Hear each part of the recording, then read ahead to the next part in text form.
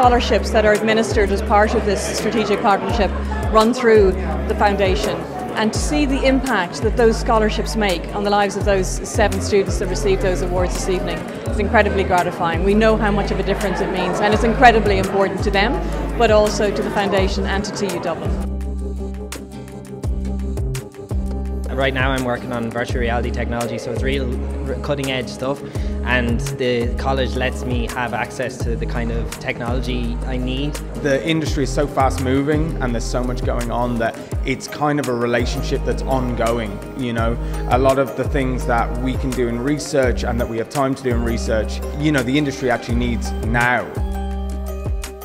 You can learn about STEM, but seeing STEM working is always what got me going. In physics in school, when it was like you did an experiment, you could learn about it all day, but when you saw the experiment work is really when everyone's faces lit up and you got real excited, and I think that's what this course for me has given me anyway.